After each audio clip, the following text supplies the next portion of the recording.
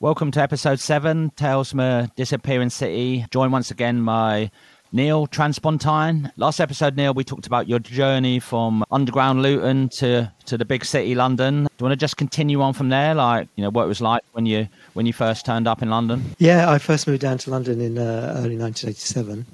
And I was living, first of all, in a squat on the Tulsa estate in Brixton.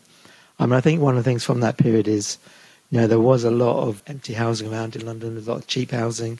If people weren't squatting, they could often get a tenancy. Yeah, we talked about this with Howard, like about the scene in the 80s. And yeah, I think if you're under a certain age, it's a bit hard to imagine that you could literally move to London sometimes and just find a place to live with virtually with no money. Yeah. maybe sign on the dole and, like, you know, I mean, there is something about them times where, like, you know, much as I hate the Conservatives and the Thatcher government, you know, there almost is a period of people being able to sign on the dole and do all these, like, music and stuff. You could survive doing that sort of stuff in the 80s and have cheap housing. Obviously nothing to do with Thatcher, the Tories, but they hadn't closed all the loopholes by then, basically, had they? I don't think, we can give Thatcher the credit for that. I think they kind of inherited that and gradually shut it all down. And, you know, and I think I'm slightly ambivalent about how people talk about that now, because sometimes people say, oh, it's a golden age, and, you know, it's impossible for young people now to create or be politically active. You know, it's obviously very hard housing-wise, but people always find ways to make music, and, you know, it's a bit... No, exactly. I mean, yeah, I get a bit sick of that, and I've talked before about how I've got friends of mine who, like, moved to London, then they leave London, and then they're just like, yeah, London shit now, and blah, blah, blah, it's so rubbish, and all this sort of stuff. And it ain't, you know? I mean, yeah, there's loads of bad things, and it's hard to live in London cheaply now. But some of us have actually grew up here or live here, and, you know, yeah, maybe I'm lucky I'm in social housing, but it's still a great city. There's still loads of cool stuff going on, and yeah, and part of these chats that I'm doing here, exactly, yeah, I really don't want it just to be like, oh, you know, because, you know, I'm conscious that, you know, I do want to get a few younger voices on here, and I don't just want to be like, yeah, when it's so great back in the day and it's all rubbish now, because I don't think that. But obviously we're talking about the history. Yeah, definitely. But yeah, I don't want it just to be... Talk about the history, but not in a nostalgic way. Exactly. Certainly not in a way of saying it was better then than it was now. You know, exactly, because people still go to me, oh, there's no good music, or like the music was way better. And I'm like, what are you talking about? There's loads of brilliant music coming out at the moment. Yeah. Oh, yeah, it's bollocks, yeah. Exactly. Yeah. And everyone thinks the time, and, you know, when I'm sure you'd love to go back to late 70s Luton, wouldn't you, in your time machine, and you'd love it to go back to that time. Yeah. Yeah. Anyway, back to squats in South London. No, thank you. Anyway, back on track. Yes, let's talk about being in Brixton in the late 80s. I mean, one of the things is we were saying in the last episode about, you know, the sense that people have that there was a dead period, and then punk came along, and there's a similar narrative about the late 1980s. I think where people sometimes talk about, oh, you know, in the 80s it had all gone bad. It was all like dead music, and then along comes acid house and rave. That's the new revolution.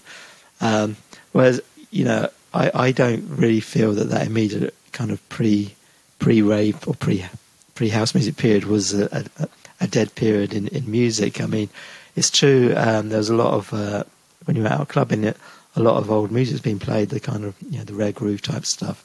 Yeah, I used to go to the Fridge, where Jay Strongman did a night. I used to go to the Electric Ballroom and places like that, and in Camden, and you would hear a lot of old music. Even going to the Town and Country Club, where the Wendy Mays Locomotion was a big night, playing loads of old Stax and 60s and 70s. Whenever I hear Jackson Sisters, I Believe in Miracles, I always think of that night. Absolutely, yeah, Transported. But it was partly retro, but it wasn't totally backward looking. I think a lot of people were getting into a lot of that music off the back of hearing samples on hip hop records, and then going back and finding the source. You know, like Mr. Big Stuff, for instance. That was for G9. That was a massive track at Wendy Mays Club, and that was all. Yeah, well, you know, I actually saw The JBs play, I think, at the Town and Country Club in 1987, I think it was. And like they played 2 nights, and like basically that is one of the best gigs I've ever seen. It was literally all the people. It was like Bobby Bird, Martha Whitney, Lynn Collins, Fred Wesley, Maceo Parker. The whole place was packed with literally all the people who had gone to all the Rare Groove Funk Warehouse parties. And basically, like, they would, you know, and it was like a homecoming for them. It was a bit like, I guess, how some people talk about some of the Northern Soul stars coming over to play in the UK when they couldn't get arrested in America. And it was a bit like, people forget that, like, a lot of them old sort of records, they were just disappeared, and it was almost like they've been resurrected, you know, by... I'm not saying it just on the London club scene, but that they made them people stars again. Yeah, and all those people you mentioned, it was really all their... Yeah, exactly. On People, like James Brown's People label, where he put out, if he produced a lot of the records. I don't know how much he produced them, but he produced them. He'd be in the background sometimes, but yeah, it would be like members of the JBs, and yeah, like I said, like some of the great female singers that he had, like I said, Vicky Anderson and Lynn Collins had be on them records. So that was obviously very big at the time, but also you had new music coming on at the same time. You had it's like go-go and trouble funk and all that kind of stuff, and a lot of electronic dance records, which people now call boogie, which people didn't used to call it. Not many people called it at the time, but you know, all sort of Mantronics and Joy Sims and Jam and Lewis production. Yeah, I'm going to give a big shout out to Janet Jackson's Control, you know, that Jam and Lewis production, all that. It was actually quite exciting with the electronic music as well. Yeah, I mean, I used to go to a club called Delirium, which was at London Astoria, and that would be like a mixture of like hip hop, funk, and like they famously played some early house there, like Noel Morris Watson, and a lot of the people actually started throwing bottles at them because they didn't want to hear this gay music, you know, it wasn't quite as tolerant as, again, like that's the other thing about, you know, people having misty-eyed nostalgia, yeah, when they first started playing some of the early house records, I'm talking about 85, 86, because it wasn't funk and it wasn't hip-hop, it was seen as... Yeah, gay music basically, and but then quite often you go out, you might hear a few house records in the course of a more kind of mixed set. So it was a few years before there were clubs playing just house music, but house music, as you say, was ticking under from about 85 onwards, and you just hear a bit of it here and there. So there wasn't really, obviously there was a point when the whole thing exploded into something new, but it kind of was emerging within what was already there to some extent. And I think Howard mentioned when you talked to him a few weeks ago, talked about going to the PSV club in Manchester. Yeah, do you want to explain what that was again, the Manchester PSV?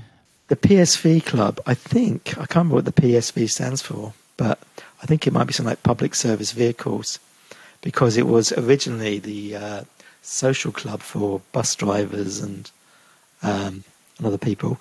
It then became predominantly African Caribbean club in, I think it was sort of Hume, wasn't it, in Manchester? Like an early incarnation of the factory was there, wasn't it?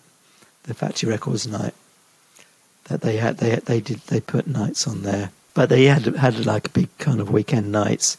And again, it was this kind of. I saw a flyer for it actually recently, 987 flyer, and it's got, you know, all this different kind of stuff in it, like Mantronics. I think it says LL Cool J, and it's got Tackhead on there. So you got, you know, you had another of these places where you'd be hearing a mixture of all kinds of different old and new and emerging dance musics, all mashed up in one night. So I think that was what a lot of it was like in that kind of mid to late 80s before. Exactly. It was that weird little sort of melting pot. And I remember I was buying quite a lot of these, I guess, what do they call it, like EBM sort of records. And one place I'd get them from is Rough Trade, like even the West London one or the one in Central London, but mostly the one in, the West London Talbot Road one. And I'd be searching out all these records and like Fats Comet, who were like sort of offshoot of Tackheads and all that sort of stuff. And we obviously talked about Mark Stewart quite a bit, or them sort of, and Keith LeBlanc. and all that sort of stuff.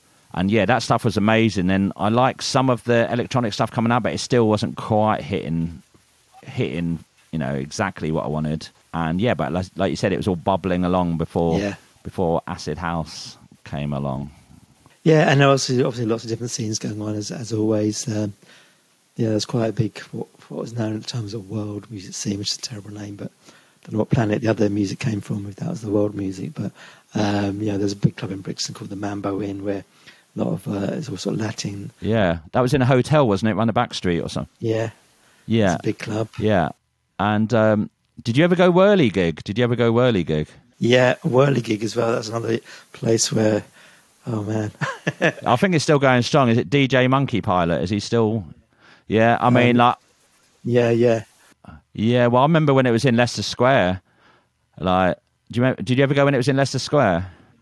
Yeah, because it was in that Notre Dame Hall, which that is like, if you know your punk history, that's where Sex Pistols did that gig that I think 76 or something, or the London show filmed it, and like it's classic, like loads of like OG punks pogoing about.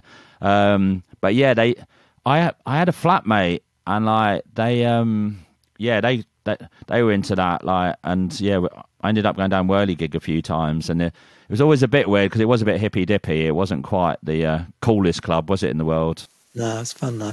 Yeah, Notre Dame, because that's an interesting place, isn't it? Because the church that's attached to has got this Jean Cocteau paintings on the wall, so that's also worth a visit.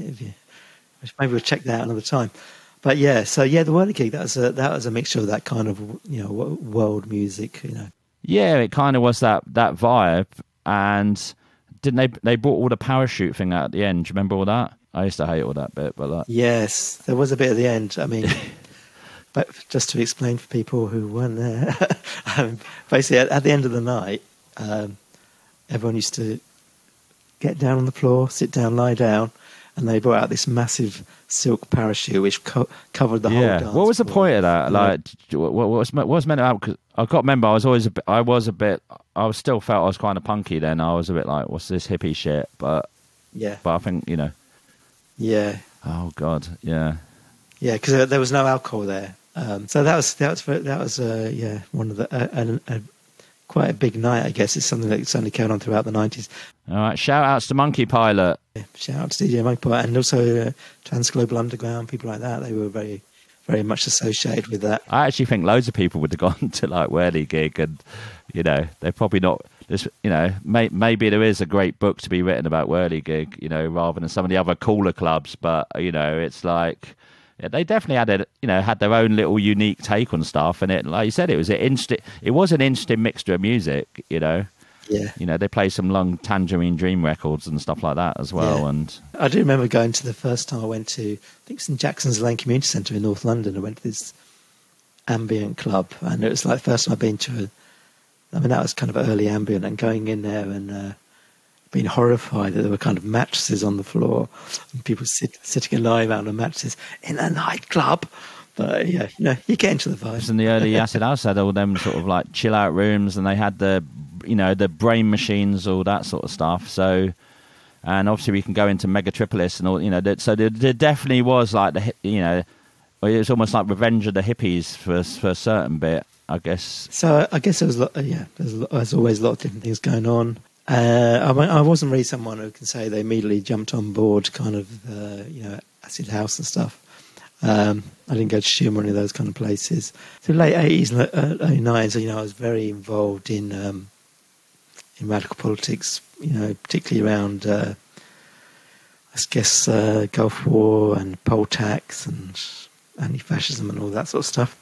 Yeah, I mean, we talked about that with Howard, and like when did you first go down the 1-to-1? I first went down there when I first came down to London. Some friends of mine used to put on nights there on a Friday night. They used to have a club night there, but probably more regularly from the early 90s, not 91 sort of time. And we'll come on to that in a minute because that will bring us around to one club in particular.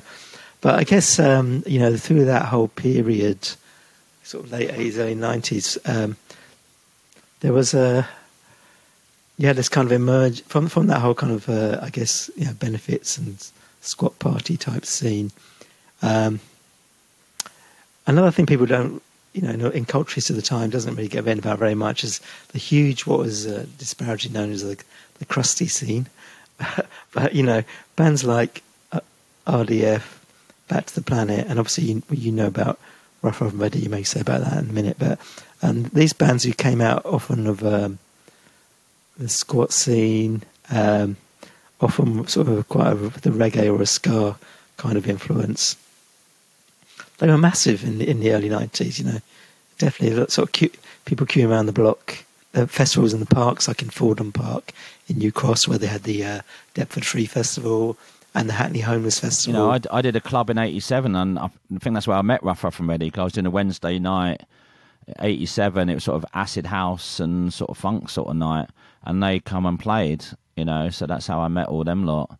And, I've got a flyer somewhere of me doing this party, I think it's 87, in some garden in Brixton, and there's all like acid house smileys on it, so yeah. So you ended up kind of being their resident DJ, didn't you, for Rough and Ready? Yeah, I'd go and play sort of music at their gigs, and I'd be playing like a mixture of, stuff like Keith LeBlanc and early sort of dance records and a bit of funk and a bit of this, bit of that, really.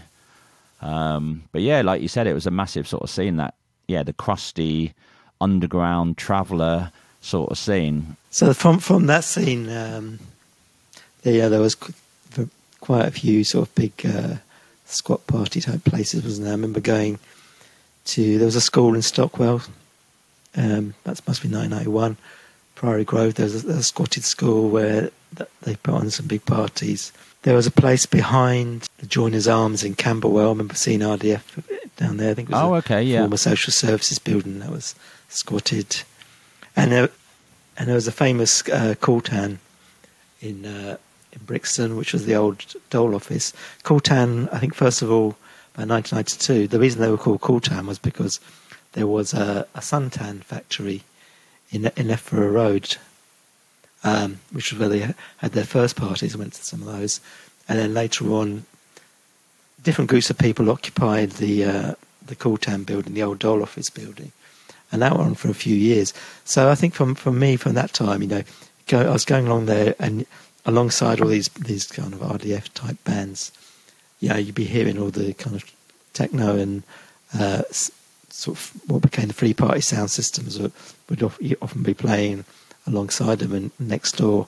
Yeah, because there was a little sort of transition, and it was like, the older sort of hippie crew were like not so into like the dance music sort of stuff. I think they saw it as just people like, which, again, I think I talked about this for Howard, but they saw it more as just like people getting fucked up and dancing all night, which is obviously partly what it was. It wasn't quite as politically right on maybe, but again, it's politics of dancing all night is, it's obviously still valid. But yeah, it sort of transitioned, didn't it, from like the old, the hippie, Stonehenge style festival sort of crew to like, to the free party type stuff. Yeah, there was definitely a crossover, and I think definitely me, and I guess a lot of people I knew at the time, you gradually been drawn more into that side of it and away from the band side of it, became less important. Yeah, and there was a political divide. Because I think we even had that with Rough and Ready. I played down the Dole House, and I just remember there was a certain bit of like some people really anti about doing all night parties there, and they just wanted it to be just more political focused. But this comes to the whole lot of stuff I was interested in writing about, because it seemed to me that people who thought politics meant, words in songs and making explicit political statements, whereas for me, the whole different forms of dance music scenes that emerged in the late 80s and into the 90s, it was very political. Just the fact of people from lots of different backgrounds coming together and dancing together in a way which was much more inclusive than, just playing to 20 people who looked exactly the same as you in the corner of the pub, I guess as that became more and more of a thing for me personally, I started going to, some of the more free party places. Again, in the King's Cross, North London area, I remember going to a few parties in Brewery Road. I think it was up near, maybe it was near Holloway Road, Holloway Prison. few places up there. Hackney Bus Garage was another place. So that was when you're getting all the big sound systems playing out, the big free parties, and going in there and all the bus. I remember going in the bus garage and you got all the sort of travellers' vehicles all circled up around the dance floor, And then around that time as well, that was when I started going to Dead by Dawn, which was, I think you talked hard about it, but basically it was basically a night that was at the 121 Centre. And there again, there were arguments. I think people at the 121 centres, yeah. I mean, did you go down there from the start, or did you like... I went to some of the early ones, yeah. I mean, some of the very early ones weren't that busy at the start, but that became a kind of a main... How long did that last for? Yeah, I think it was 94 to 96. I think I did look up the dates because I wasn't sure when I was speaking to Howard. I think I did actually put a little graphic on screen, but yeah, I think pretty much 94 to 96. I think they did 23 parties, and the record that they released was the 24th party, I believe. But, I wasn't counting at the time. So obviously you played down there, and it was a mixture of, I guess, the harder and faster end of techno. By the end of the time it finished, it wasn't cool to use the term techno anymore, but at the beginning people did say that, didn't they? I didn't always like all the music there. I didn't mind a bit of the gabbery sort of stuff. I mean, R.I.P. Tori used to play down there. He used to play really super fast gabber with her screaming gabber over the top. But yeah, again, it was one of them places where, I mean, I actually, had, I think it was Paul from Somatics messaging me, just talking about the Dead by Dawn and just saying, yeah, what good memories they have of that place and just meeting loads of people there. And, and sometimes, that's what all these nights, like you say in your blog, History is Made at Night. It's them places where people meet, and I guess, yeah, the argument against it not being political or people just being out their head all night and just, dancing to repetitive beats. But, yeah, there was a lot of social interactions there, and, and people meeting, and yeah, it was a hot spot to meet and mix with people, wasn't it? Yeah. People used to come from all over the country to go there because there weren't many places playing that sort of stuff. And you always lots of interesting conversations going on. Tiny place, really. I mean, how they manage one toilet doesn't bear thinking about, but anyway, they did. So that was quite an important place for me, and obviously meeting Christoph and all those people. And that, again, don't over mythologise it. It wasn't a huge place. It was very packed sometimes. Did you ever go to any of the talks? The only one I can remember was going to Sadie Plant, who did a talk there, but I think I went to one or two others. But yeah, the talks weren't generally that busy. It was later on at night. It got very busy. Yeah, but around that time, obviously, things were becoming more political anyway, because you had the Criminal Justice Act coming in. You mentioned about repetitive beats. Obviously, the government bringing in the legislation to ban open-air gatherings, as they put it in the legislation, music characterised by repetitive beats. So that was really trying to crack down on the free party and festival scene in particular. And there was obviously quite a big movement against that, big demonstrations. Every time you went to a party, it was on the flyer, stop the CGA. It was lots of records themed around that. And at the time, I was actually doing a history course where I was researching Luton, the First World War. And at the end of the First World War was a riot, and they burnt. Can you just tell that story about them dragging out the piano? Because is that the one where they dragged the piano into the street? Yeah, during the Luton riot in 1919, the Peace Day riot, there was an incident in which the local music shop Farmers was looted, and people brought piano out in the streets, and they were playing "Keep the Home Fires Burning" as the town hall burnt down. There was no repetitive beats there, were there? It was just that the piano as Luton burned. So as I was getting more and more into the scene, and Criminal Justice Act stuff was happening, I was getting interested in history at the same time. So I started thinking more about, what the history of dance music. I guess everyone thinks they're the first people who invented staying up all night and dancing, but actually people have always done that one way or another. So it was interesting to kind of think about the history of that and the history of movements around, space and leisure. And when there was the big Criminal Justice Act demonstration, it ended up in Hyde Park, where all the sound systems came into the park in defiance of the police. And No, I was right in the middle. I was right in the middle of that, and I nearly got a baton on my head. Actually, I was on one of the railings and like looking up as all the police charged us, and I pulled my head back, and like the copper like hit the truncheon, it hit right on the railing where I literally just was, and it just missed my head. I would have felt that. It was quite kind of medieval. You look at the footage now, because you got these horses charging across the park. Then you see people charging towards them with waving sticks, and horses turning around charging back. It was like one of those kind of. No, it was incredible. I mean, I remember like we were like running down Oxford Street at one point, and windows are smashing everywhere, and police are charging down with horses. And Hyde Park had been a place where there had been this whole history of demonstrations and activities where the people had tried to gather when they'd been banned. Going back to, I think, the 1860s, there was a thing called the Hyde Park Railings Affair, where people went to Hyde Park and pulled down all the railings, and Karl Marx wrote about that. So off the back of all that, I did write a pamphlet called The Battle for Hyde Park, which went through from other stuff that happened in Hyde Park through to the CJA stuff.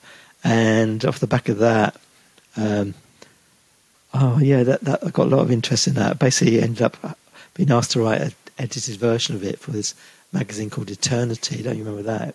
Ended up being like a happy hardcore. Have you got a copy of this? Have you? Like, oh my god, I want to see this. Yeah, happy hardcore and Hyde Park Revolution. And I did for a little while, only about 6 months or so, have a column in Mix Mag.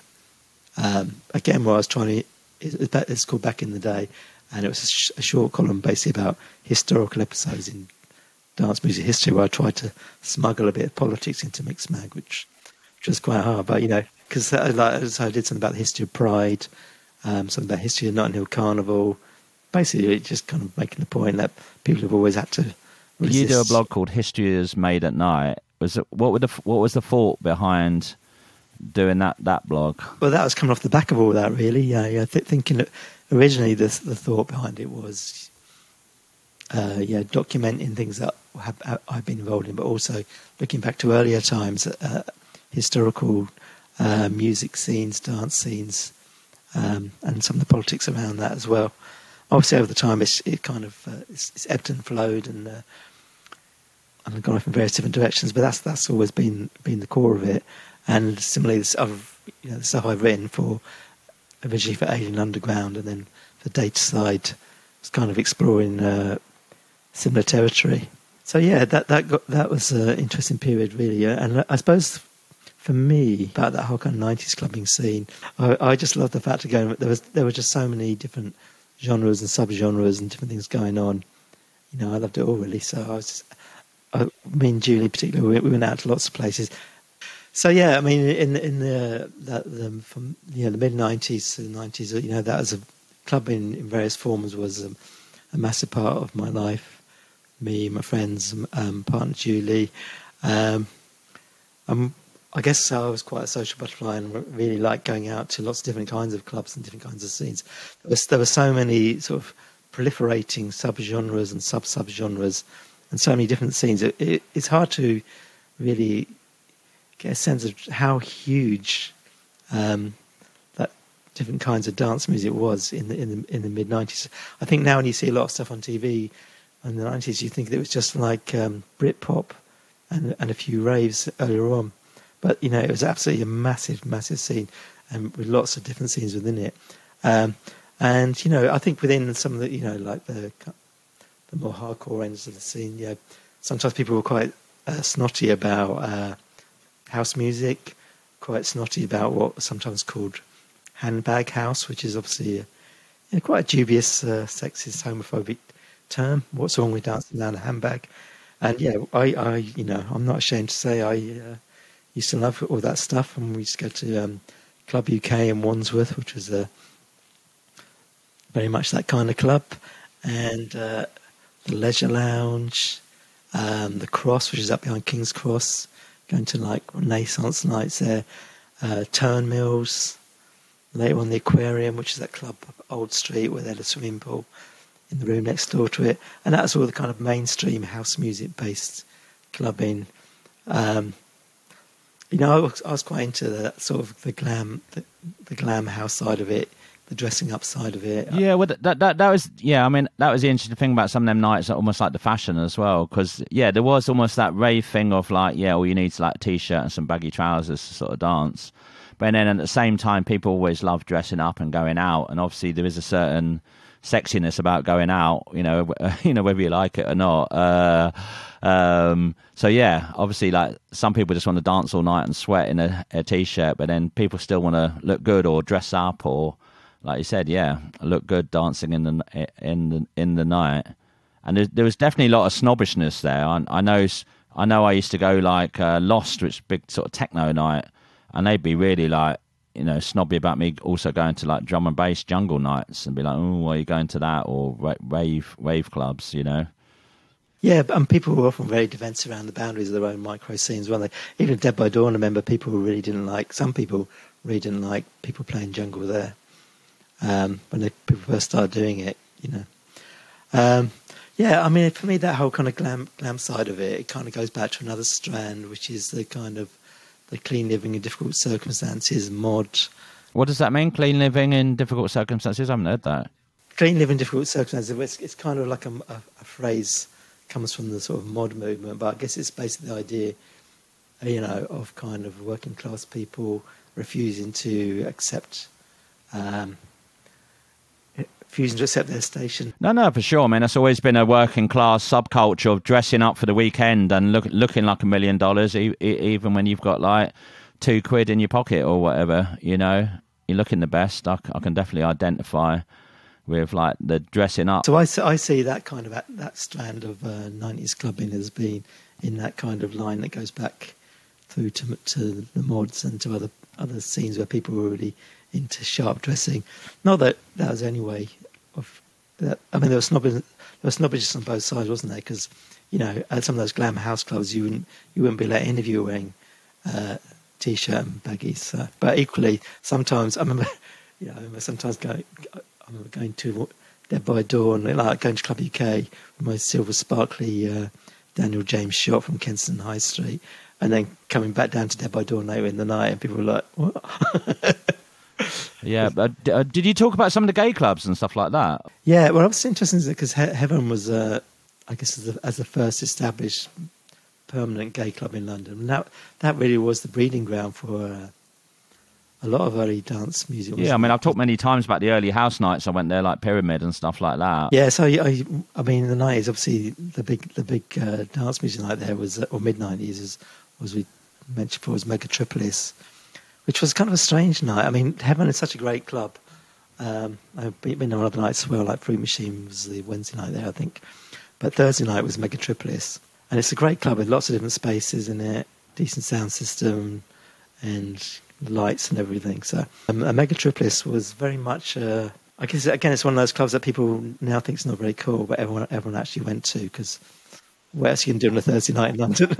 Most people be like going on about, oh yeah, how rubbish it was, but they'd all be down there like talking about how rubbish. It was Fraser Clark, wasn't it, who organised that? Yeah, and I do remember actually, I'll go into I remember he did like a few lectures, like a year or two before then that I went to. He did a few events. I think one of them was I went to see Terence McKenna, which is classic sort of subcultural mushroom sort of expand your mind sort of author.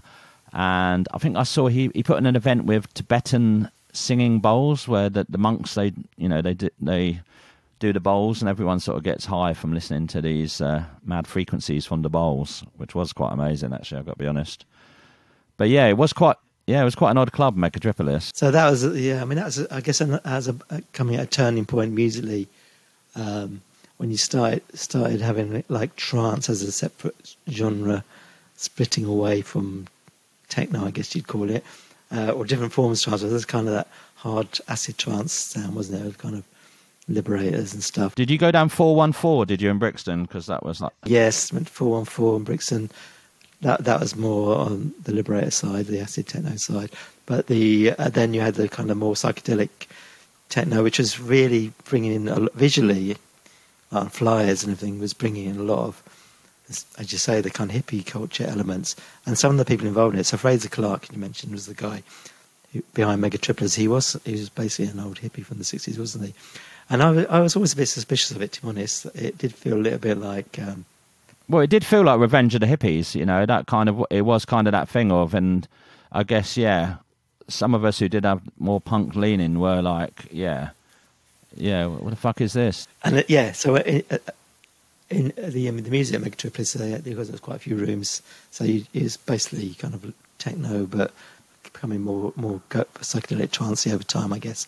But then there would always be like rooms with talks going on, and like massage and brain machines and all the kind of new agey paraphernalia going on at the same time. Did brain machines actually do anything? Because like it's one of them. I haven't seen a brain machine for years, but it was a couple of years. Like every bloody room, you had someone with them blinking lights and someone lying on the floor putting a brain machine on your eyes to try and sync the alpha or beta waves or whatever. I think it's been shown that most people who use one at Megatriplers in the 90s ended up becoming a COVID-19 conspiracy theorist 20 years later. So that was actually quite a big night at that time, wasn't it?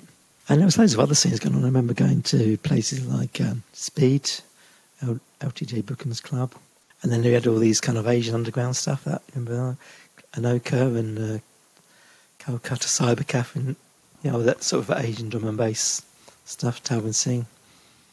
Yeah, there's just so many different things going on. But obviously, as everyone knows, it got kind of crazier and crazier, and particularly the whole kind of in mainstream clubbing, the sort of super clubs, branding, superstar DJs. I mean, what do you think the start of that was? Was it like Ministry of Sound opening up, and like that was start of the corporate sort of clubbing sort of bit, or I think that was the first permanent club of that kind, which really went into the branding of all the T-shirts and the thing. And then a lot of other people followed suit or tried to, didn't they?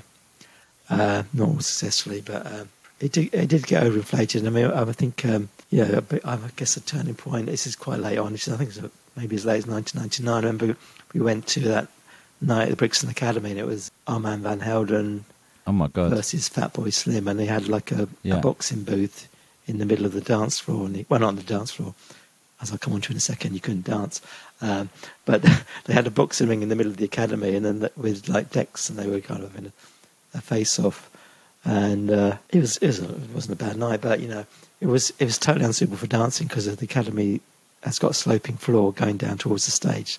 Yeah, it was a rubbish place for a party. But also, around that time as well, you started seeing people, the whole club turning to dance towards the DJ. Which never used to see earlier on. When I was DJing at that time, you'd be stuck in the corner somewhere, and people a lot of times wouldn't even know who was on the decks, sort of thing. You weren't elevated, and people weren't staring, looking at you. I still find that really weird actually when I DJ and people literally stand right next to the decks and just stare at you. I find that quite disconcerting when I'm playing music, and I do want to go, look, just turn around and dance. Yeah, I mean, obviously people would always, well, not always, but sometimes would all turn around and give the DJ a cheer at the end of their set or whatever. But the idea that you go to be like a gig where everyone would be facing the front, that seemed to me a kind of, in terms of the politics of it all as well, a kind of turning away from what made it more interesting, the kind of everybody is a star who's there on a kind of semi-equal basis.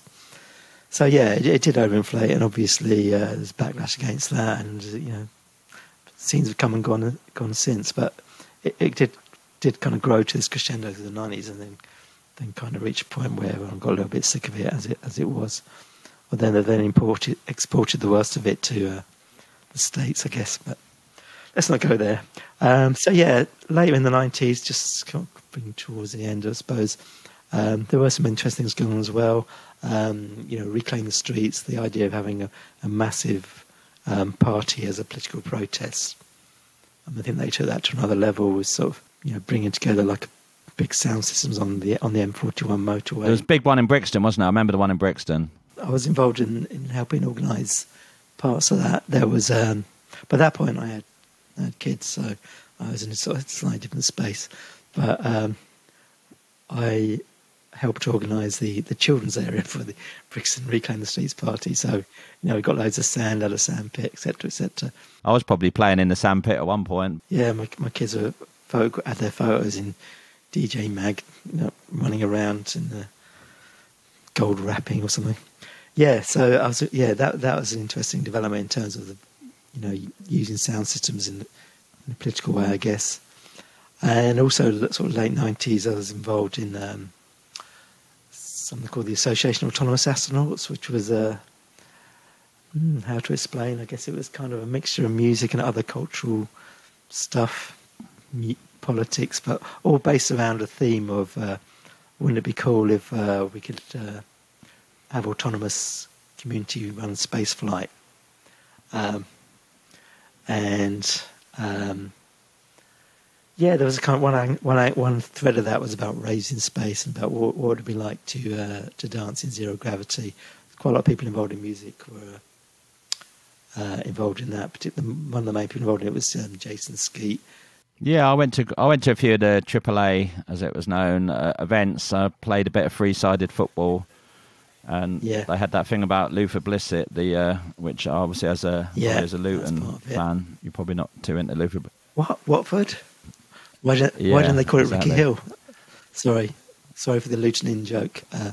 But yeah, the Autonomous Astronauts was 1995 to 2000 space themed stuff. And within that, me and Julie did something called each person or small group of people did their own little version of the AAA, and our one was called Disconaut AAA, and it was all themed around space disco and Sun Ra, George Clinton, looking at all these kind of space themed Afrofuturist music and how that kind of was prefiguring the days when we'd have our autonomous communities in space.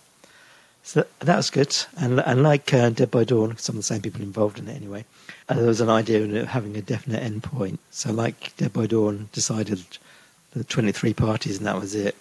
The Association of Autonomous Astronauts was based on a 5-year plan, and the agreement was that at the end of the 5 years, which was in the year 2000, whatever else happened, it would finish at that point. And it did. I think the reason behind it was really it's a good idea to have an endpoint when you start doing something, because most things become kind of cliched and boring after a little while. So it's all, people always moan about things ending, but actually they also moan about them not ending. If they go on forever, people get bored of it. And yeah, exactly. I mean, imagine if Dead by Dawn was still going now, and Christoph was the monkey pilot of the speedcore scene. So yeah, I guess that's kind of sums up, the 90s. And as we said at the beginning, don't want to be nostalgic in the sense of it being like the best time ever. It was a good time, and there's good times now, but there's a lot of interesting things there, and probably a lot more going on than appears in a lot of the stuff you see. Well, again, these chats, they're trying to just pick up just like, through storytelling of just like, some of the bits that aren't talked about, or like you said, sometimes the diversity of the scene is very easy just to, like you said, that I love the 90s. It will just be Tony Blair, Oasis, Blur, and then maybe some little rave footage or something. But all right, let's stop there for this episode, Neil, and we'll reconvene at another time and chat about some different subjects. Yeah, sure, thanks, that's good.